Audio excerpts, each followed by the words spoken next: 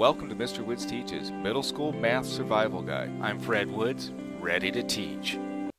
Welcome to Mr. Woods Teaches. Today we have a quick clip on how to divide fractions. First, let's look at the problem. So we have 1/2 divided by 5 is equal to what? You're going, whoa, I'm not sure how to do this.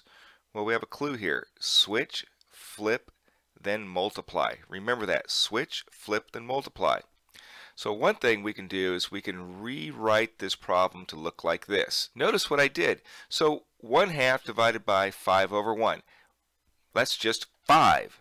It's still a fraction, but it makes it easier to understand when we switch, flip, then multiply. So we're going to switch the sign here. So this is going to go down to become a multiplication sign. Then we're going to flip this upside down. Let's see how that looks. So we have the 1/2. We kept that the same. So we keep that.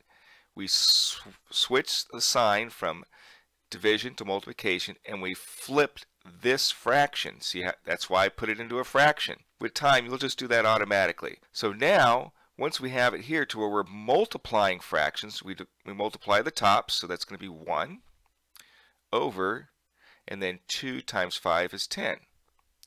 But wait, how can we model this? Let's take a look.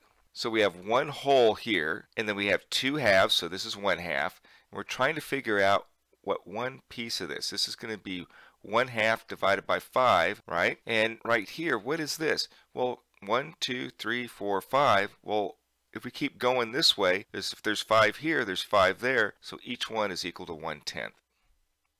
And that's your quick clip of the day. Thank you, and have a great day, mathematicians, and remember to visit Mr. Woods Teaches on TikTok.